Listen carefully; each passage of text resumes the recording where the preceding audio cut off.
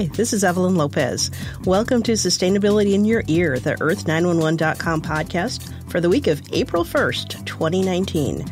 We are recording at the lovely and delightful Moonyard Recording Studio in Tacoma, Washington. With the fabulous engineer. With our fabulous engineer, Doug Mackey. It is April 1st, but don't be fooled.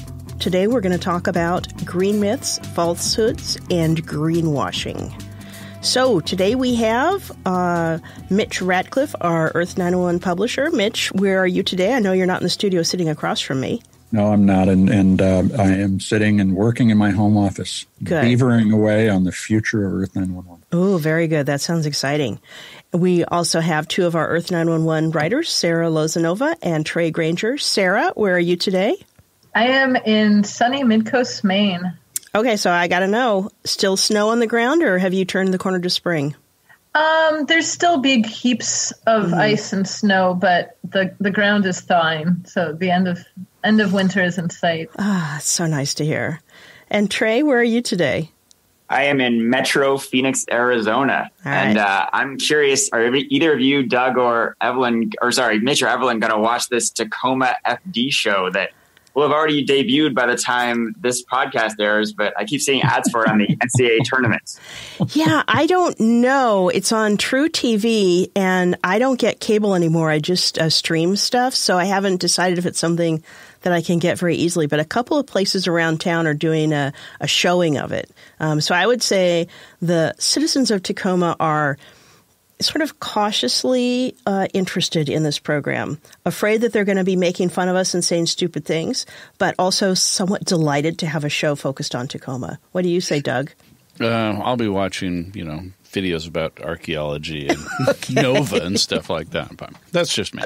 Okay, that's just I cut the cord and I don't even know how to get it. So, but on the other hand, as a resident of Lakewood, which has appeared on COPS more than any other city in the United States,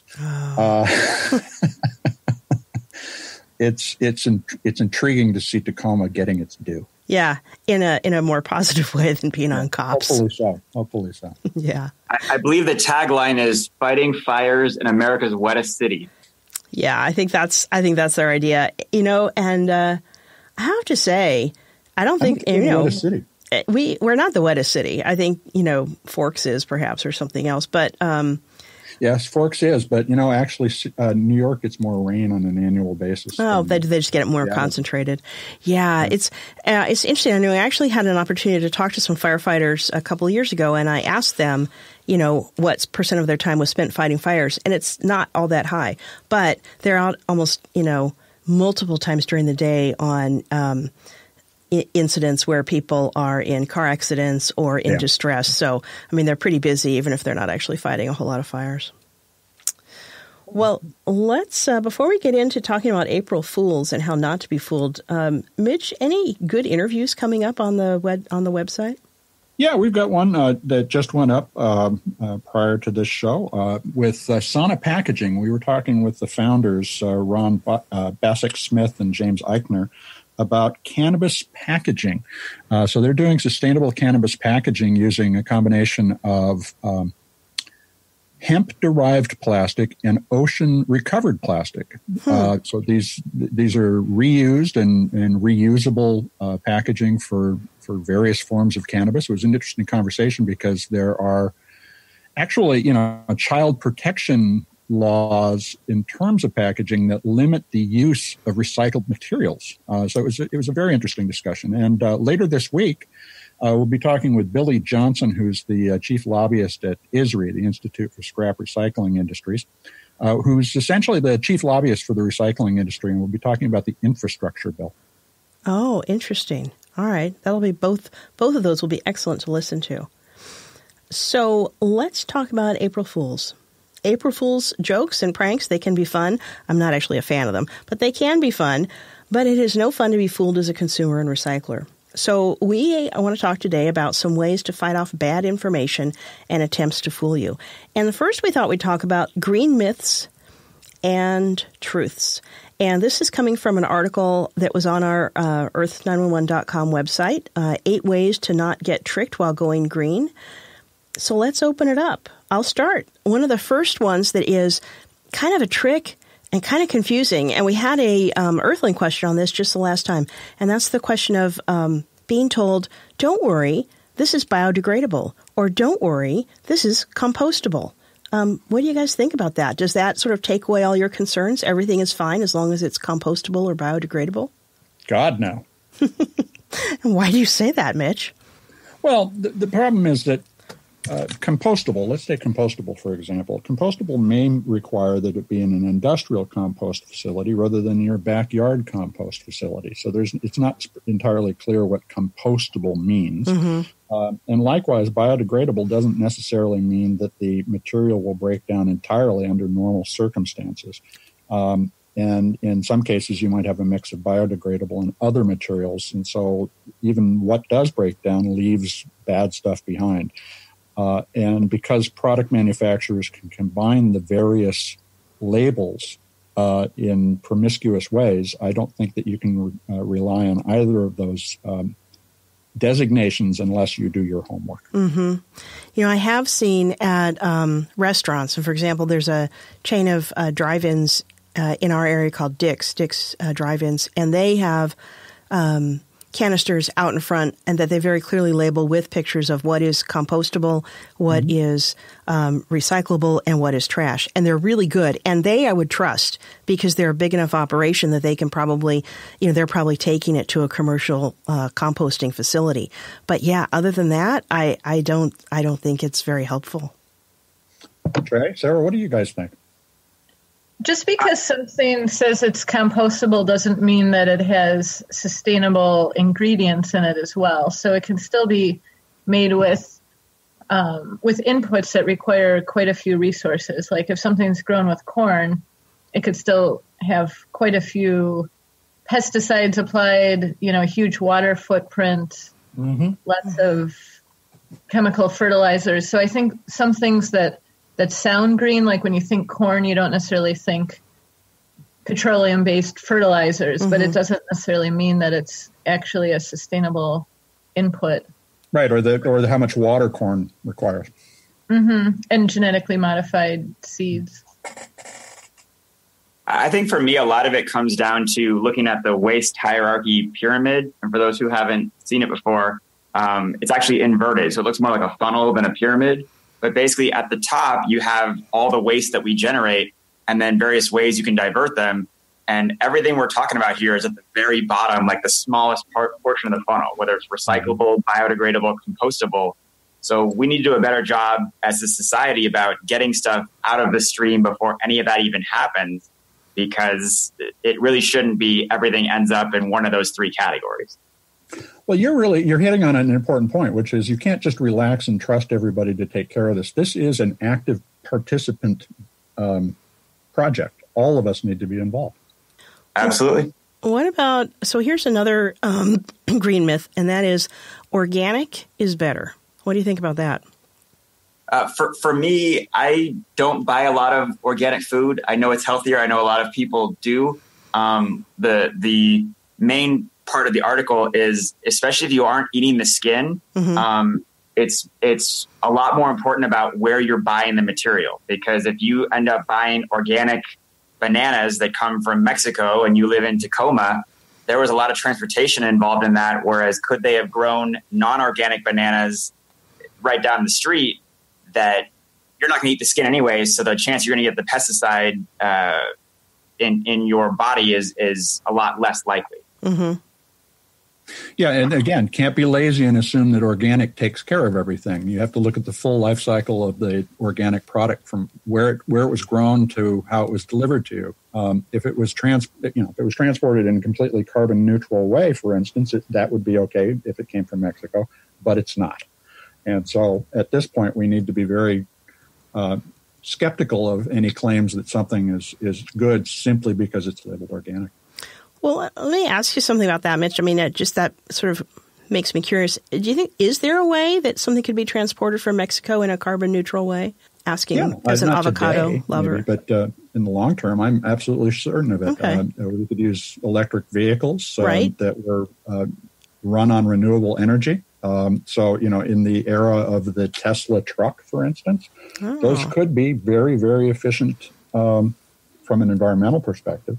But we're not doing it now. Not doing it now. Nope.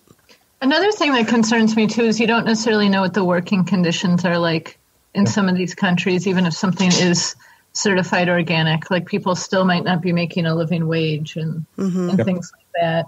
And kind of getting back to what Trey was talking about, some non-organic foods have a higher residue of pesticides than others. Like, there's actually a list called the Dirty Dozen, and I try to really avoid those when they're not organic. Things like strawberries and apples that tend to have more pesticide residue than other crops, such as mango, for example, or bananas tend to have less pesticide residue. And then there's also the impacts on the environment. So it's not just us eating, consuming these pesticides, but they're also, they end up in waterways and cause contamination in other ways too, beyond just our bodies. Yeah, the waste itself becomes a problem because of the pesticides. Right. Well, here's another one, and this is one of my favorites. I grew up in a household where there was always a debate. Is it better to adjust the thermostat or keep it at a constant level? And similar, what was in my household was a debate over, is it better to turn the lights off every time you leave the room or just leave them on, because the thought was that turning things on and off was going to create more power usage than just leaving them alone? I wouldn't say that it necessarily creates more power usage, but I know CFL lights have a shorter lifespan when they're turned off and on a lot. So I think to some extent, it's also good to be strategic about where different types of bulbs are used. For example, if it's a bathroom or something where you turn it on and off quite often, like an LED light might be a good option. But as far as turning down the thermostat, I would definitely recommend that, especially for people that are out of the home for hours at a time. Right. They actually even have Wi-Fi enabled thermostats now too, where it's like with programmable thermostats, you can set them and say, oh, I'll probably be home at 5 from work. But then maybe you decide to go out after work. So there's even Wi-Fi enabled thermostats where you can adjust the settings while you're out of the home as well, which I think is an exciting technology. I think another one people aren't aware of, especially it's huge in Arizona during our warm summers, we have a lot of ceiling fans, and people think, oh, I'll just leave it on all day and it'll cool the room down. The reality is ceiling fans do nothing to actually adjust the temperature of the room. They just blow air toward you and make you feel cooler. So you really should turn off your ceiling fans when you're not in a room, because they don't actually do anything to help your temperature of your house. I think the other thing to be conscious of is what time of the day you're using your electricity. It's as important as the idea of when you would turn on and off the lights. If it's the middle of the afternoon from 3 to 6 p.m., there's a heavy load on the system. That means that they're going to fall back on, if they're using primarily renewables, they may fall back on coal to boost their production during that time, because you have to keep a balance on the grid. So we keep our house quite cold, and we generally turn off all our lights, except for the ones that are in important areas where you would fall over in our house if you were walking out.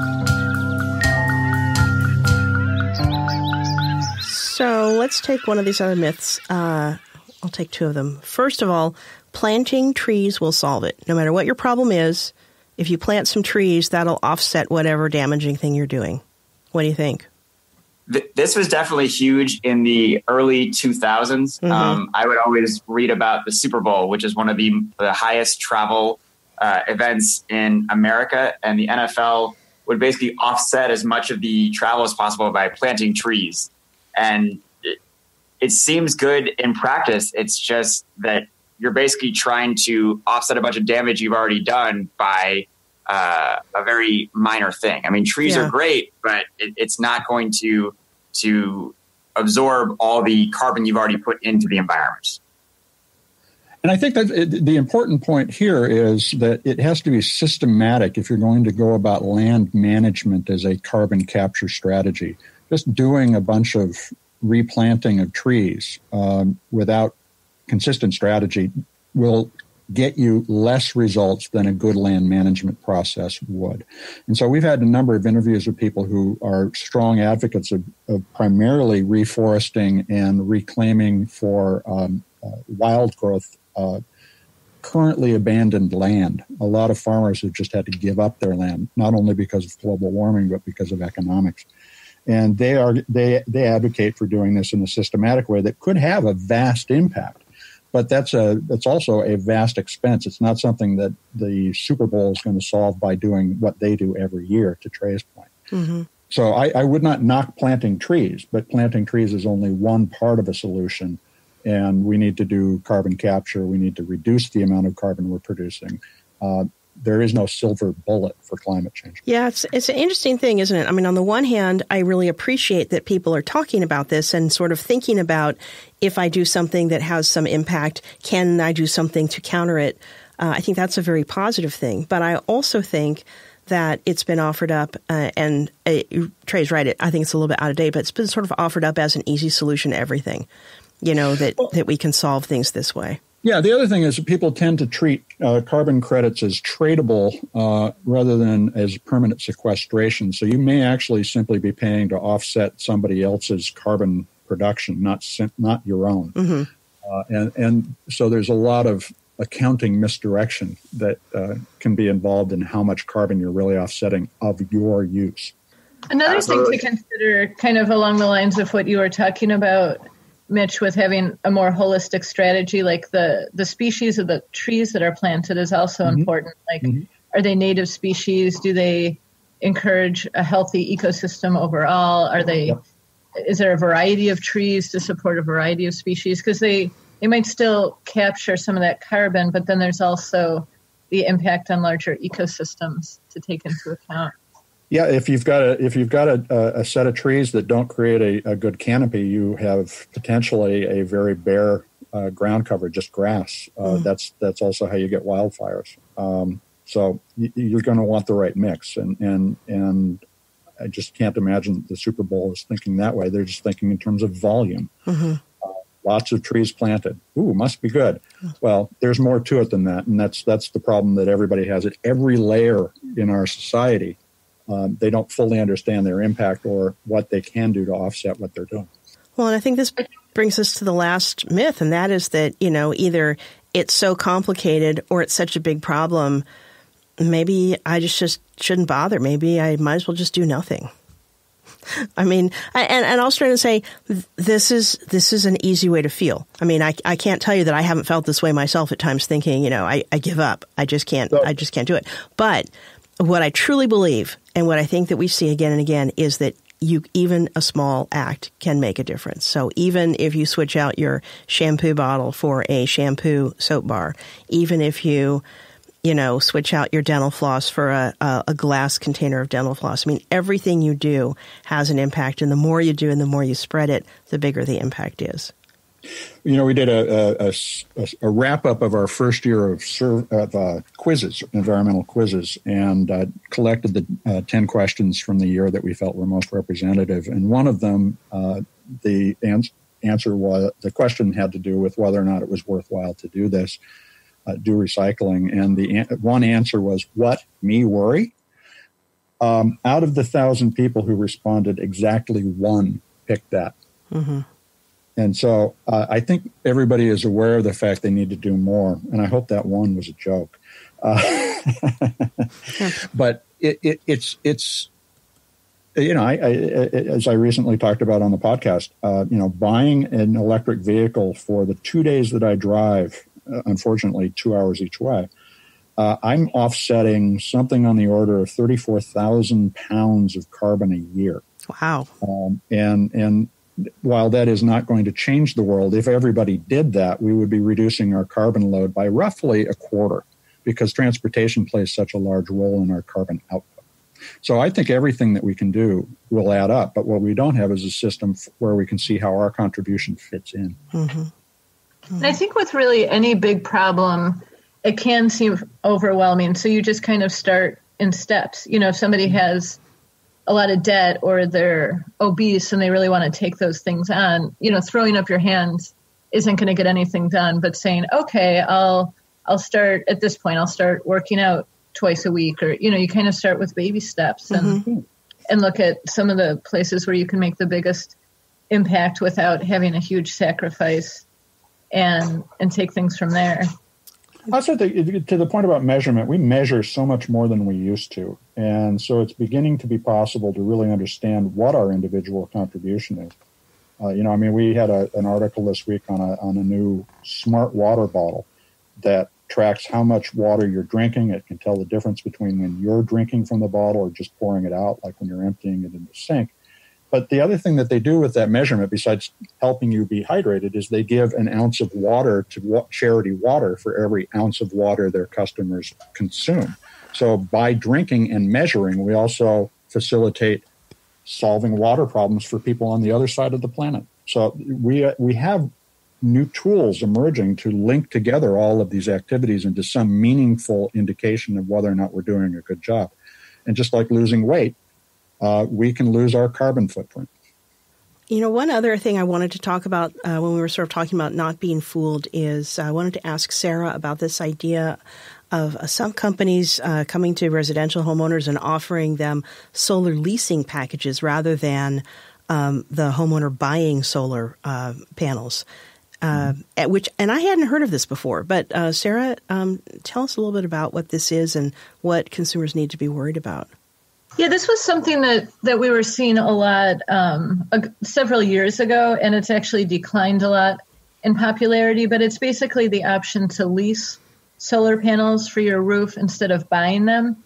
And so the solar panels would be owned by a third party, by the solar installer or an investor, and then the homeowner could buy the solar electricity. And they could often buy it actually at a discounted rate. So the concept isn't necessarily a bad one. But it did create some issues. Like, for example, if somebody wanted to sell the home, it often made it harder to sell the home and like to transfer the lease. Like the new buyer would have to have good enough credit to be able to take over the lease and things like that. So it definitely had some logistical issues. And oftentimes homeowners save more money when they own the system. So even if they don't have the $15,000 or whatever amount of money laying around to buy the system, it often makes more sense for them financially to borrow the money because then the homeowner can also get the federal tax credit for the solar system. So they were actually often missing out on some of the financial advantages of buying the solar system. So I guess I would just recommend if somebody is considering a solar lease, just to look at the whole cost and, all the benefits and all the costs involved to make more of an informed decision. And you have to be careful with any, and when you're dealing with any party that's really working on heavy sales, sometimes things that sound like they're too good to be true, as we say again and again, they often are. Yeah, and really when selecting any contractor, if you're going to have plumbing work done, it's a good idea to find out about their reputation or find out if they have certifications or things like that. And I would definitely recommend that for people going solar. Like there's a NABCEP certification. And so people that have this certification have demonstrated a certain level of knowledge. So things like that help create more trust and knowing more what quality of contractor they are. Very good. In my experience, you're more likely to get approached by a solar leaser than a solar seller. So in Arizona, we have a lot of people that go door to door ringing doorbells and ask people if they want to lease solar panels on their roof. And they might not even realize they could buy them. So it's this thing where if you wait for somebody to come to you, you're probably more likely to get somebody who's going to lease them to you than sell them to you. That's interesting.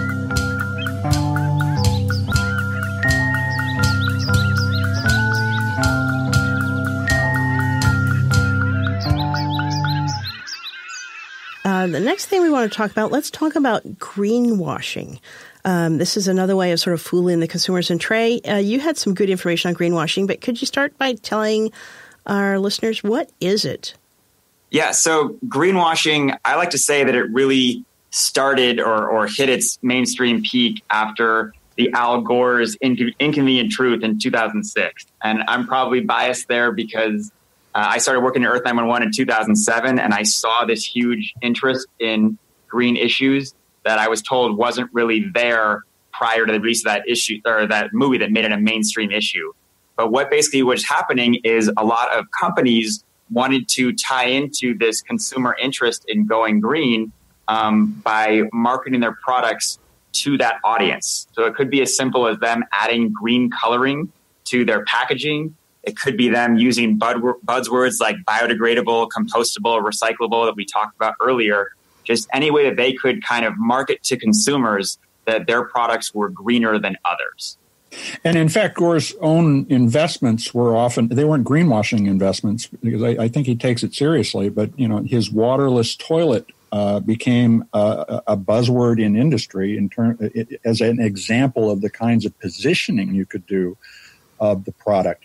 Even though it was green in and of itself, what the other companies learned is by positioning something as green, maybe not actually green, but positioning it that way, they were more successful. And so it had some negative outcomes as well as positive in terms of raising consumer awareness. And to Trey's point, companies jumped all over the idea without actually embracing it. And I think that continues to be the challenge for sustainability operations within every company. They often have no budget. And if you want to communicate to your customers about how green you are, you've got to go talk to the marketing people. And then we're into selling instead of simply living and being sustainable in our business. Absolutely. And it really, the FTC, the Federal Trade Commission, actually released a series of guidelines called the Green Guides. They originally released back in the 90s, but the most recent revision was in 2012. And we started to see the FTC crack down from that 2007 up until really 2017. They were regularly fining companies that were putting out these claims they couldn't back up. Like if they said that the product was recyclable and they couldn't show any evidence that the majority of consumers could recycle their product, or if they had a paint that they said was low VOCs, low volatile organic compounds, and they couldn't show any scientific data that back that up, the FTC could fine them. They could force them to reprint the packaging or even recall the product, which we're talking millions of dollars if you get that hit on you. So companies are starting to be more strategic and more responsible with their messaging as a result.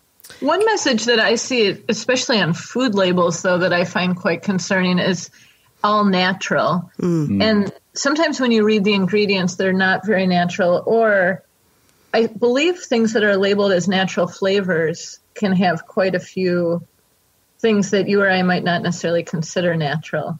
So that's one that I find really tricky. Just because something says it's natural, it might not be your or my definition of natural. Right. Or necessarily. I think consumers can keep track of some of this by using CSR Hub's ratings, and it's something that we've continued to integrate into reporting on Earth911.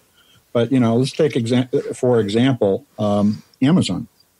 Amazon does certainly try to present itself as green, but its environmental rating on a scale of 100 is 29.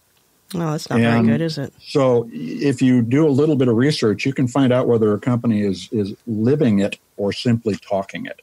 And so check out csrhub.com as a handy resource. They'll let you do searches on the highest level rankings they have, which integrate the social responsibility. So labor conditions, representativeness on their board, and so forth, in addition to the environmental score, which we are seeking to expose more often as well. And to Sarah's point, look at ingredients too, because they can't lie about the ingredients in their product. So if you start seeing things that aren't natural, that's something to be set a red flag off in your head.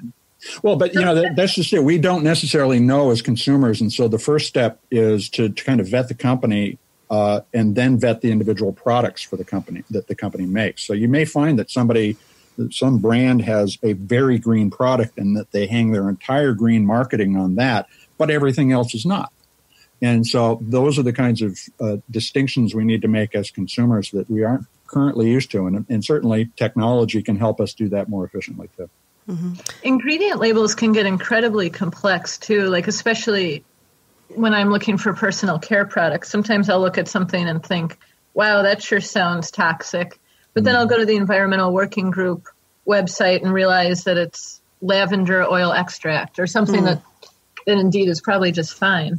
So sometimes these labels can get so difficult to decipher, but there are resources out there that help make it easier. But then sometimes I feel like I spend 15 minutes just trying to pick out shampoo because I'm like doing in-depth research on cancer stuff. In a store aisle.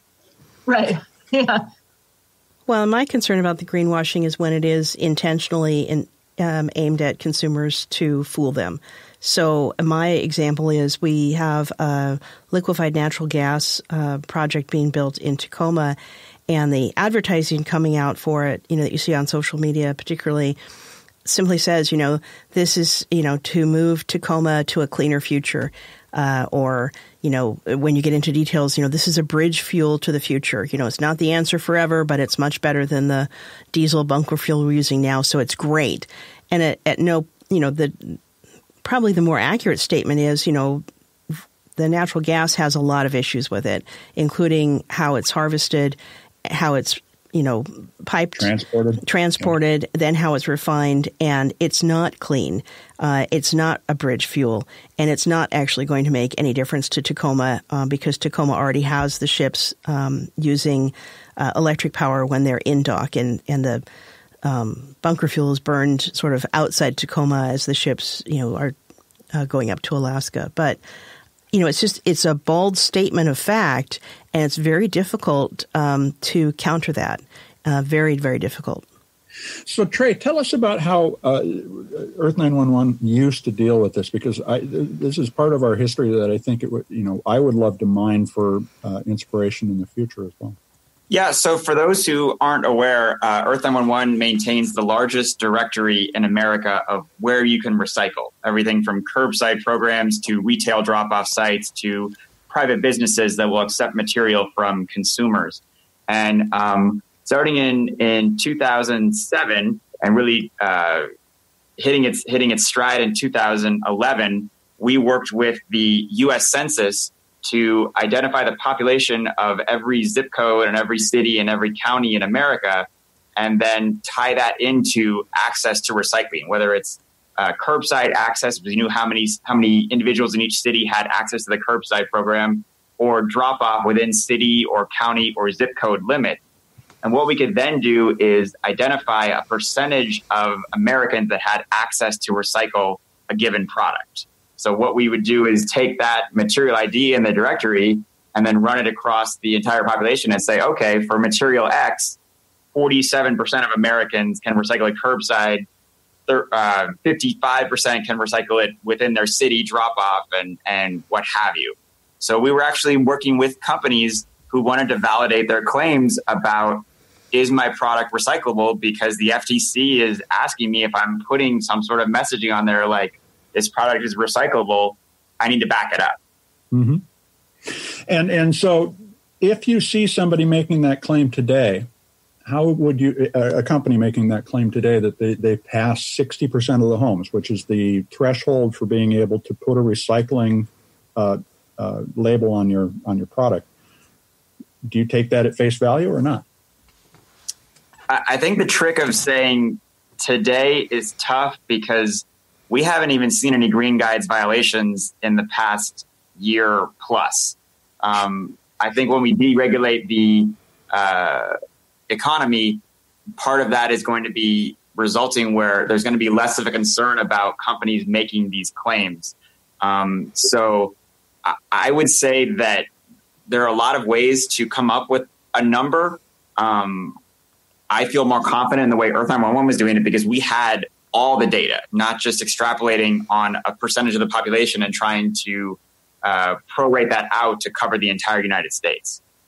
Well, I think we should try to begin to tackle that again. This is all part of how we are revivifying the database. But the challenge here is how do we do something that is genuinely a public good and not tied to the financial goals of all these companies solely. So if folks out there have ideas, I would love to hear alternative approaches to financing these kinds of things. Part of our new Let's Solve a Problem approach. Recycling needs a lot of solutions, and hopefully we can catalyze them. Mm-hmm. Well, and on that sort of more taking control side, what are some positive ways that you as a consumer or a homeowner or an investor or an interested person can take control? How are some ways that you can gain information in addition to using the resources at the Earth911.com website? Sarah, you had an article sort of around the end of the year about socially responsible investing. Is that a good way that you can sort of feel like you're a little bit more assured that you're getting good information and making good decisions? Yeah, I think socially responsible mutual funds are a good start because they have filters. Mm-hmm. So, for example, if you don't want to own any stocks in tobacco or firearms companies, you can buy into these mutual funds that have those filters.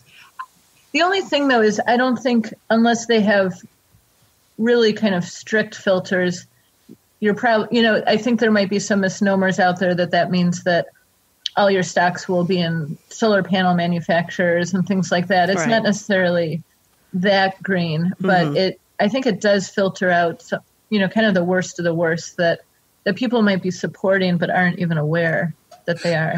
Yeah, there's actually, I've seen in Washington State, there's actually a state-sponsored investment index for investing in green projects in the state of Washington. So these things are also starting to emerge at the grassroots, or at least at the state level.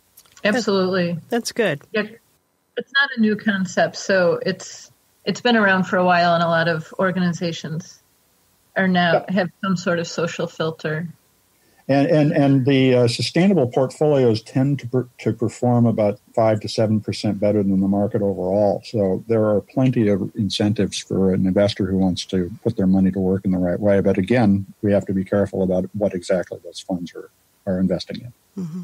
Yeah, it does make sense from a financial standpoint that if companies are doing things that create financial liabilities, excessive dumping and things like that it can really come back to bite them financially. So it makes sense to reduce environmental liabilities to improve financial performance.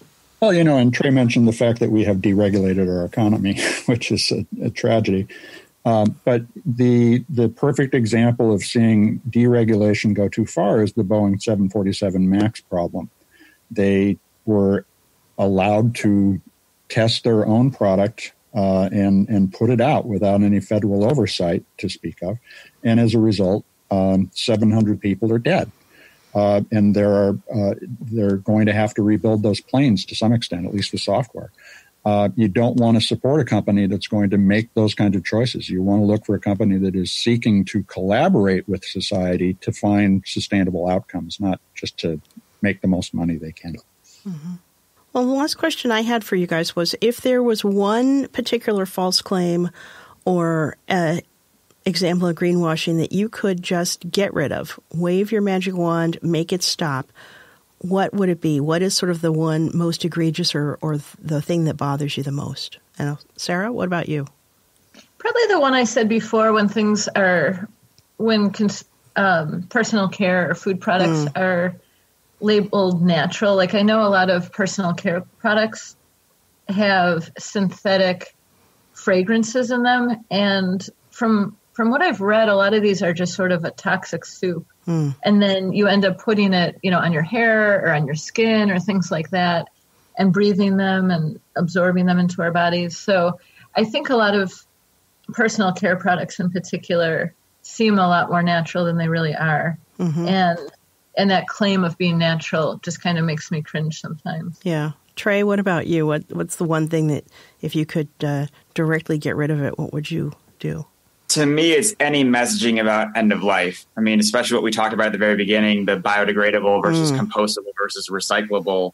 I feel like people put those on packaging to make consumers feel better about buying them because consumers have to be the ones to make the decision about what to do with it when they're done with it.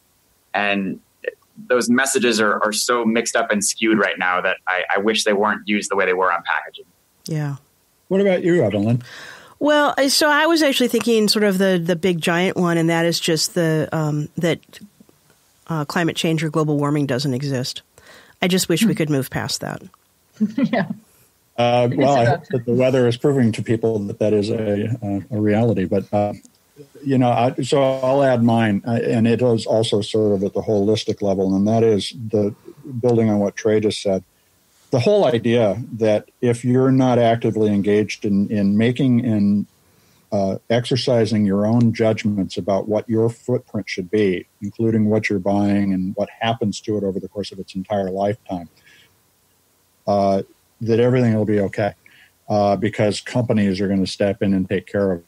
Companies, just like people, are capable of all sorts of subterfuge and misleading statements. And unless consumers hold them to it, to the commitment by not spending their money with them if they violate it, we're simply condemning ourselves to a very slow roasting by the planet. Mm-hmm.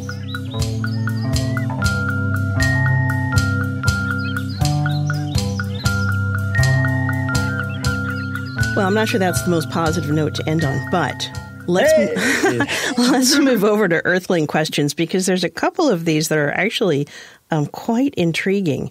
The first one, it just raises to me a lot of questions. But Mike on Facebook asks, he says, "Hello. In the past, I've used a company called Quality Farms in Dayton, Ohio, to destroy old beer in cases for me. That company seems to have gone out of business. I'm looking for a way to have about 1,500 to 2,000 cases of beer destroyed. I do not want to just dump them down the drain and was hoping to find another facility to send it to." So I don't know what Mike does, but he does something with a heck of a lot of beer. What sort of heresy is this? I know. Exactly. That's a lot of beer to need to destroy, but maybe 480,000 bottles of beer. Oh my gosh. Maybe it's gone bad. Maybe he's a distributor. I don't know. But anyway, what advice do we have for Mike?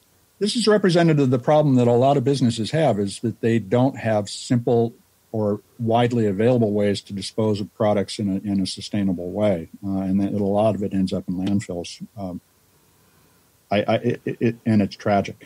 One of the things I think we need as a society is a clearinghouse for this kind of information. And again, this is another thing I continually think about how we might be able to facilitate, but it doesn't exist today in any convenient way. Search on the web is not the answer to this problem by itself. Mm-hmm. I'm one of Earth911's former sister companies, Quest Recycling Services, they actually were really good at these types of things. I don't know if they specified in alcohol specifically, but they would partner with businesses and retailers to connect them with proper waste disposal outlets. So there are they are still actually a partner in Earth911. So it isn't a former sister company. They are one of our owners now. Fair enough. So I would wonder about is if Mike is in Ohio, I wonder if there's some animal feed or large farming cooperative that would like to take the beer and mix it with their feed, either for pigs or cattle, if they've got a grain mash, or horses or something like that. Because the beer, unless there's something really wrong with it, if it's just past its sell-by date, it's a very nutritional product, and I would think that there might be some benefit to it. Yeah, that's a great idea. And then the challenge would be then what to do with the 480,000 bottles. Yeah.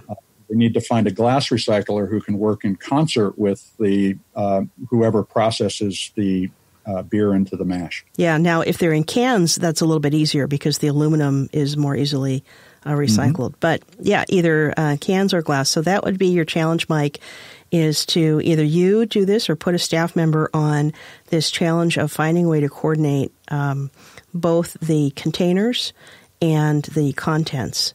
But I would look into the farming and feed industry. I think that might be an option. If the beer hasn't expired, I wonder if donation's an option as well. I wonder if there's a law about donating beer. I bet there's some overhead in terms of will this get to children. and that sort of thing. And food safety a lot too. Yeah. Yeah, or even liability. Mm-hmm. It might be hard to find an organization that wants that much beer. That's a lot of beer. That's a lot of beer. That is a ton of beer. It may actually be a literal multiple ton of beer. Yeah, amazing. So the next one is, this is intriguing too. Christy in Petaluma, California asks, I have a lot of Polar Pack freezer gel packs. Where can I find a business or organization that will take these? Trey, this one sounded like one for you. That's why I picked it. I'm not really familiar with Polar Pack freezer gel packs specifically. What I found a lot of times with these packaging materials, the manufacturer does have some sort of take-back program if you're willing to send them in, because most of the stuff is very reusable. So I would contact Polar Pack and see what they suggest. Additionally, these are donatable. And so take it to your local Habitat or St. Vincent de Paul. There may be any number of food charities in your area that need to keep donations cool or deliveries cool. Mm-hmm. So maybe Meals on Wheels in your region as well could use these in their daily work. Yeah, I was also thinking that maybe your local veterinarian's office might be interested in them, depending on how many gel packs you have.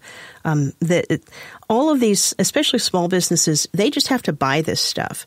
So sometimes if you can hook up with a small business and they don't have to, if they don't have to buy 100 gel packs a month, if you've got a lot of gel packs that you can give to them, that's a huge help for them.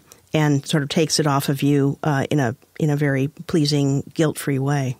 And in Christie's case, Petaluma is very close to wine country, so all those wineries, see if they're willing to take them as well. Oh, that's a really good idea. All right, next one. Rosemary on Facebook asks, she looked at a recent article about using soil solarization for weed control on our Earth911.com website. And she says, you suggested using plastic to solarize gardens in the spring. What other materials will work? Because I hate plastic. I don't know that another material would have the exact same effect. Like if you use black plastic, it actually absorbs a lot of heat and it kills off weeds, I think, partially because of heat, but also partially from blocking out the sun's rays.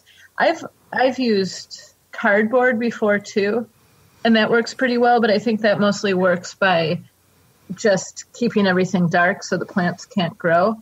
But I've also used, if her aversion to plastic is creating new plastic, I've taken tarps that have been torn or are basically useless and used old tarps as well. Or even garbage bags that have been damaged where there's not really another use for it. So if it's more of a waste reduction vision, there might be ways to use plastic where you're not using virgin plastic too. Mm-hmm. Yeah, I had a dialogue with Rosemary about this and pointed out that what we were suggesting is that this is a great way to reuse plastic, not to go out. You shouldn't go out and buy this stuff in order to solarize your garden.